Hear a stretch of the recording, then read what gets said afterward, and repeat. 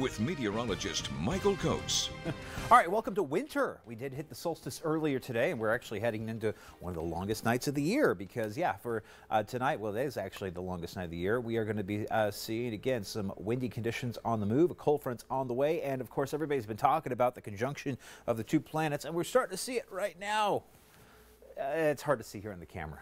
It doesn't do it justice, of course, but got some clouds here to the west of the southwest, but that's it.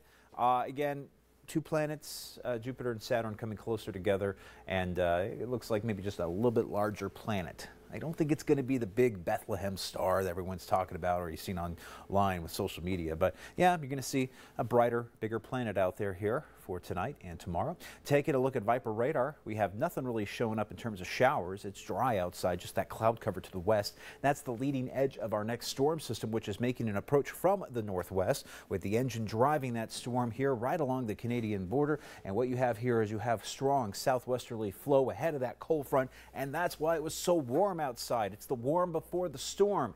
And you get a cold front like that, we warm up into the 40s and 50s around the eastern Idaho Snake River Plain, and then you start to see all that snow melt. There's a chance of snow coming in here for Tuesday. However, this is not going to be a major snowstorm. This is mostly going to be a wind storm with some good mountain snow.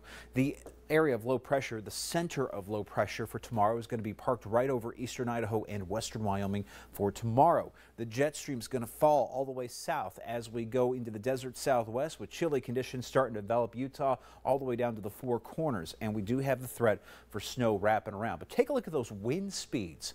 Tonight through tomorrow morning, it's going to be quite gusty. Once we get here overnight, we'll see the winds actually pick up overnight. And look at that. The wind speeds just to start off your morning at 6 a.m.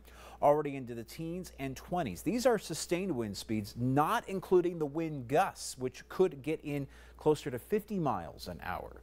The wind advisory is going to last all day here for tomorrow, and the winds are still stuck into the teens and 20s around lunch. And we will see the winds begin to relax as we head into Wednesday. We get on the other side of the cold front. We start pulling in cold air from the north, and we have lighter winds in there for Wednesday, Thursday, and Christmas Day on Friday.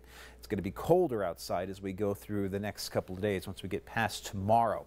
The wind advisory stretching from Ashton and St. Anthony all the way over to Boise, right along I-15 down to I-86 and I-84. That wind advisory goes from 5 a.m. to 5 p.m. tomorrow. And you'll notice here as I play the Vipercast, you're going to see snow getting into central and western Idaho early tomorrow morning. But watch what happens as that front gets into the Snake River Plain. A lot of the snow evaporates and doesn't really even materialize over the valley.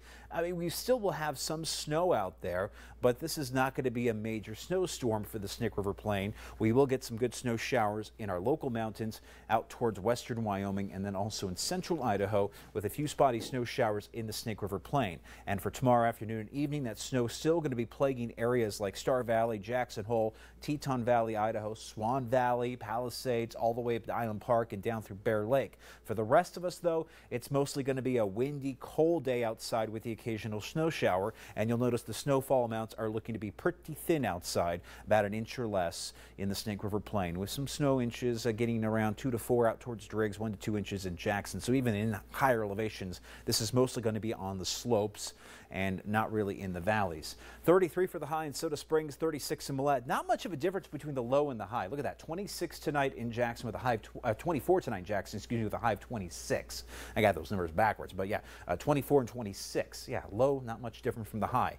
23 for Chalice, 33 for the high tomorrow, 17 tonight in Arca with high of Idaho Falls of 33, 34 for Pocatello, 37 in Pocatello. And here we go with that 8-day forecast. Notice the temperatures are dropping to the 20s for highs Wednesday, Thursday. Will be only about 30 degrees on Christmas Day itself with a high of 30. Then we're bringing in some snow with another storm on Saturday. That one's going to bring in a bit of some snow, but it's still not going to be a major snowstorm. Pocatello, 37 for the high tomorrow with gusty winds, dropping down to 27 for the high on Wednesday, the high of 33 on Friday. Salmon, you got breezy conditions tomorrow. Snow in central Idaho. Central Idaho and again western Wyoming have the best chance of seeing the snow. Also places like Island Park and along the Montana state line. But it's going to be cold and quiet for Thursday and Friday before before another storm gets in here Saturday after Christmas. Jackson, yeah, hold on to your hats. It's going to be windy in Jackson with passing snow showers and sub-zero overnight lows as we go into Wednesday night and Thursday, and then we're hitting highs around 26 Thursday afternoon, high of 29 for Christmas Day. Our John Adams, GMC Spirit of Idaho. I pulled this one in from last week just because this was a good snowstorm that we had in Island Park early in the season around November. Terry and Pocatello got this in Island Park, and I wanted to use this picture again because I want you to also, if you have any good snow photos or anything around the Christmas holiday. I know we're not looking for a lot of snow tomorrow, but if you're going to be skiing, if you're going to take the snow machines up for the Christmas holiday, love to see the photos. Go to KIDK.com.